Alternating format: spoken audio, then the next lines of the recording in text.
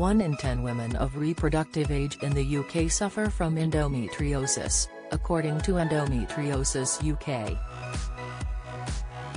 Endometriosis is a disease where tissue similar to the lining of the uterus grows outside the uterus.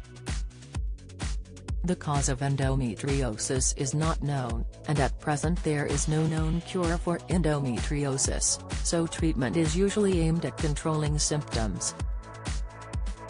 Because endometriosis manifests itself in a variety of ways and shares symptoms with other conditions, diagnosis can be difficult and often delayed.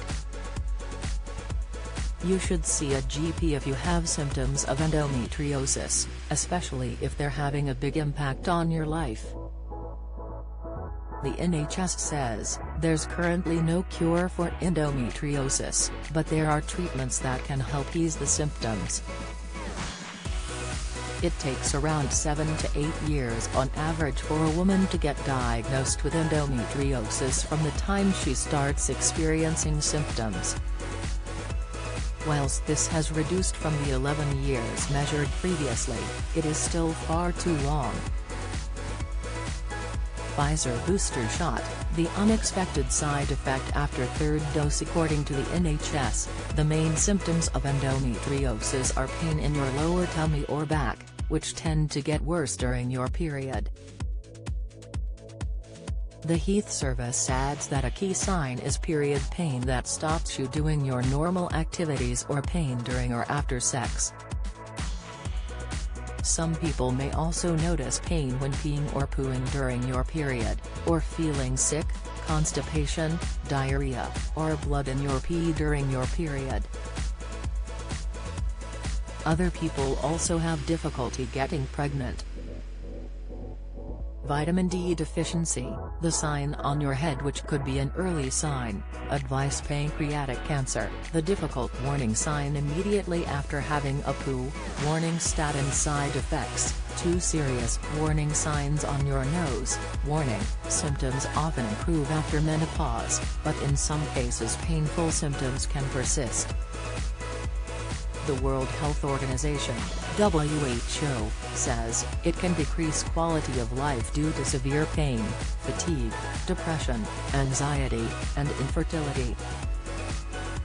It adds, addressing endometriosis will empower those affected by it, by supporting their human right to the highest standard of sexual and reproductive health, quality of life, and overall well-being. At present, there is no known way to prevent endometriosis.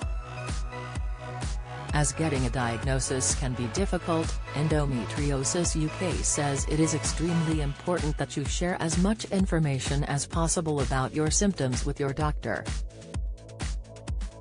It says, you may find that you become emotional when you are telling the doctor about your symptoms. This is perfectly normal and nothing to feel ashamed or embarrassed about. It adds, there are some GPs who have developed specialist interests in gynecology and endometriosis. If your symptoms do not improve with treatment or you would like to see a hospital specialist, your GP can refer you. If you would like a second opinion after seeing a consultant, you need to ask your GP to refer you again.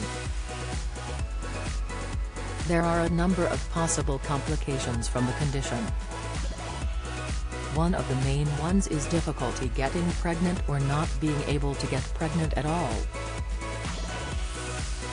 According to the American Society for Reproductive Medicine, endometriosis can be found in 24 to 50% of women who experience infertility. The NHS suggests that surgery to remove endometriosis tissue can help improve your chances of getting pregnant, although there is no guarantee that you'll be able to get pregnant after treatment.